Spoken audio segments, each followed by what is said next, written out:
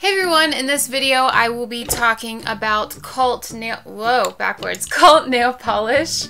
And a lot of you asked me questions about this polish, so I'm going to answer some of them today. I also did a tutorial using all three of these polishes, so I will have that right here. You can click right here and it will take you to that tutorial, and right below it here you can click to watch the unboxing of the Cult Black Box. And there will be a link in the description so you can sign up to get your monthly Cult Black Box. So if you watched either of those videos, you know that I got Breakwater, which is the purple one, Laguna, which is the reddish corally color, and then Coachella, which is the silver holographic top coat. I have Breakwater on my nails right now, so if you're wondering, that's what I have on. Basically, Cult claims that these polishes are one coat and done. On the bottle, it does say apply 2 coats. In my experience with both of these polishes and Coachella, I would say that Coachella and Breakwater are one coat, almost. I want to say one coat if you can apply it smoothly and very well. So if you have a lot of practice applying nail polish, you shouldn't have any problem applying it in one coat. However, depending on how you apply it, you may get a few brush stroke lines and stuff that just doesn't look as clean as you would want, so you do need a second coat. However, you can almost get away with one coat. It is insane. Now with Laguna, I had a little bit of a patchy problem.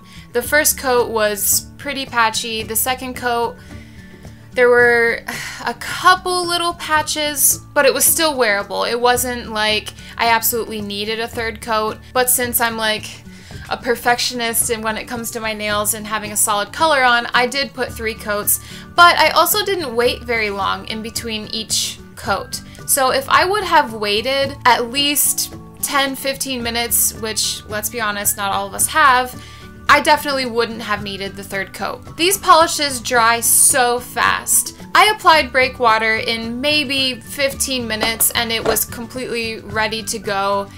Almost ready to go out the door, pretty much, and I didn't even add top coat, and they are super shiny. I am definitely an advocate for top coat. However, if you don't really have top coats, or if you don't believe in top coats, or you just don't want extra layers of nail polish on your nails, you can absolutely get away with not wearing a top coat and have people think that you have one on, because they are so incredibly shiny. For the smell of these polishes, because I know there are some people that are super sensitive to the smell of nail polish, I am probably not the best person to ask for this subject because I am constantly using nail polish, so I'm pretty immune to the smell.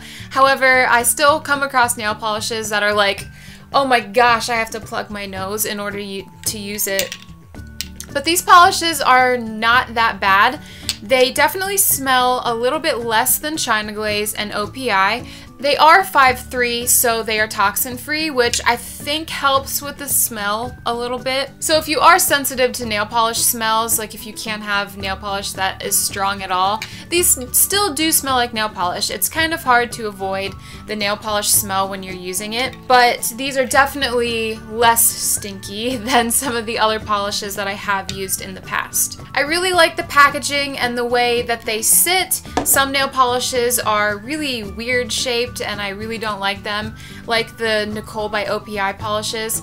I always want to get some of them, but the bottle just turns me off because it's like the weird sideways teardrop thing and I really don't like it. But these are like a roundish square bottle, and so they all fit really nicely. If you have like multiples, they will fit nicely in a drawer.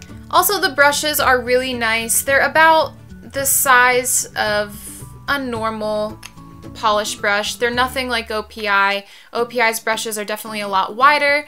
I would compare this more to a China Glaze brush, or maybe like a Sinful Colors if you're into the drugstore polishes. Around there, they're not super big, but That's also nice for people who don't have huge nails. I know a lot of people, their #1 pet peeve about the OPI brushes is that it's too big for their nails. So I definitely do like the brush size, and the bristles aren't incredibly hard like some polishes. It's an average brush. I like it. There's nothing really to complain about them. These polishes are about $12 a bottle, and for some people that is really expensive, and for others that's not expensive. But if you get the Cult Black Box, you actually get 2 seasonal polishes in the black box, and you also get nail art tools and other things. So you can go watch my Cult Black Box unboxing. The boxes are $19.99 a month, so if you kind of do the math, $19.99 for 2 polishes and nail art tools or other nail products, that's pretty darn good if you ask me. So if you want to get some Cult nail polish, I highly recommend getting the black box because it will be cheaper for you. I wish I could own every single Cult nail polish in the line because I'm absolutely in love with them.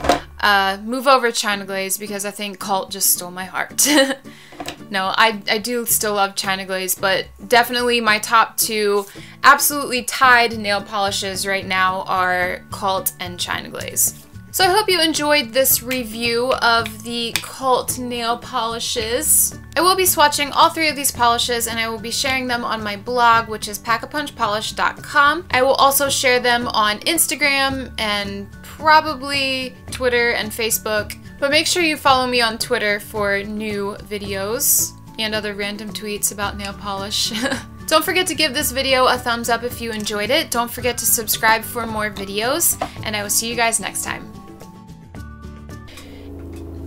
Trucks.